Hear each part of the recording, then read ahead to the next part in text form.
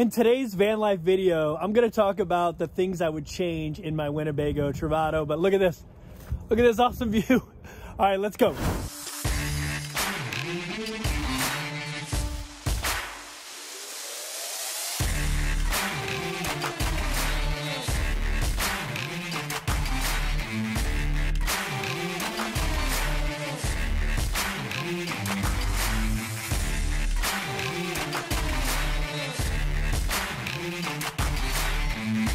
What is going on, YouTube? Greetings from a state park here in Missouri.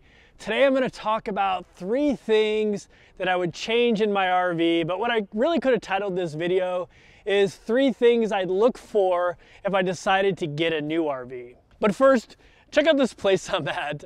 I am at a state park in Missouri called St. Francis State Park, and it's just gorgeous here. It's beautiful.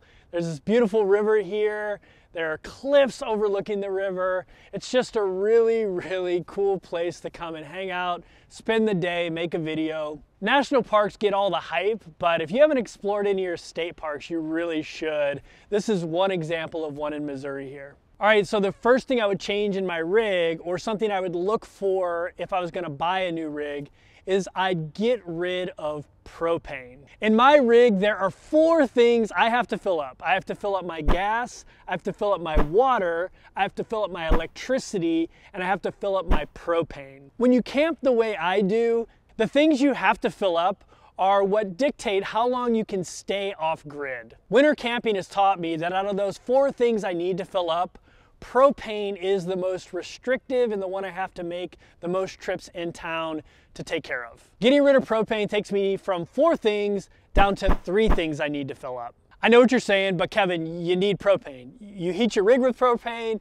and you cook on your cooktop with propane. The cool thing is I can use one of the other 2 fuel sources I have to accomplish those 2 tasks. So the electricity from my Volta system could power an electric range, so that gets rid of needing propane to cook. And my gas tank, which is much bigger than my propane tank, could be used to heat my rig.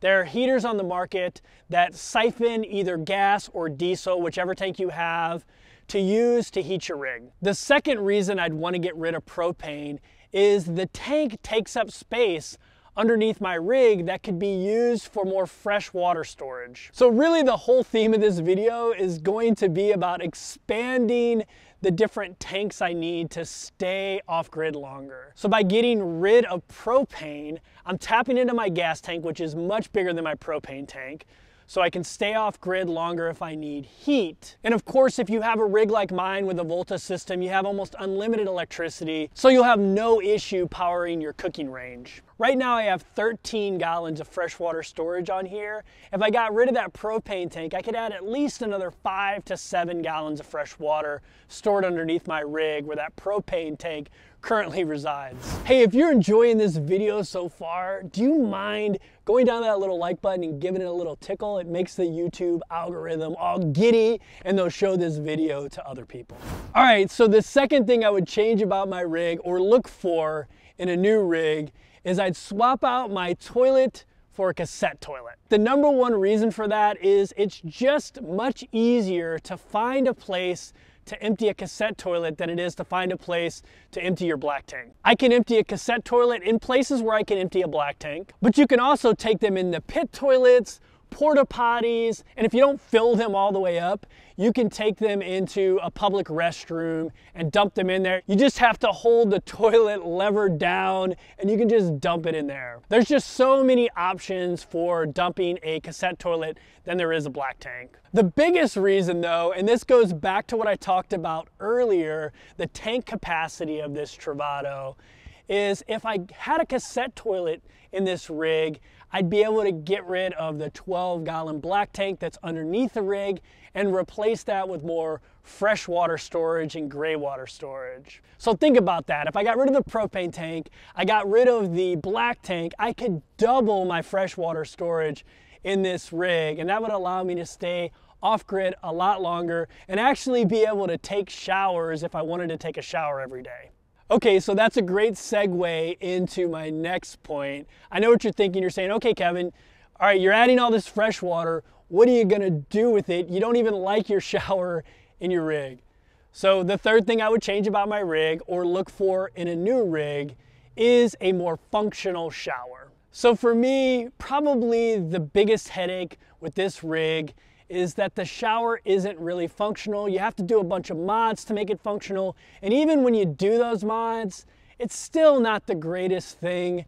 If I was going to redesign that bathroom, I would pull out that closet, make that whole back area a bathroom, maybe something like the Echo has with the little sliding door that separates the shower from the toilet, somewhere where I had a complete shower compartment and it was easy to clean. It didn't mess up my entire rig every time I took a shower. All right, so those are the things I would change about this rig. What do you think about the things that I said I would change or look for in a different rig? Do you think I'm a big baby, I'm complaining too much? Or do you think those are some good ideas? Let me know down in the comments. And if you enjoy this van life travel type of content, make sure you hit that subscribe button.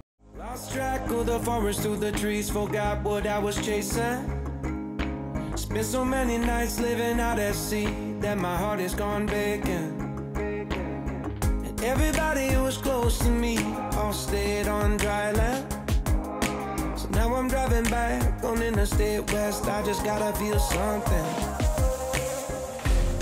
Not gonna wait till the morning, because something's gonna change my mind. I don't wanna change my mind. Oh, I wanna stay right here, chilling with my friends for another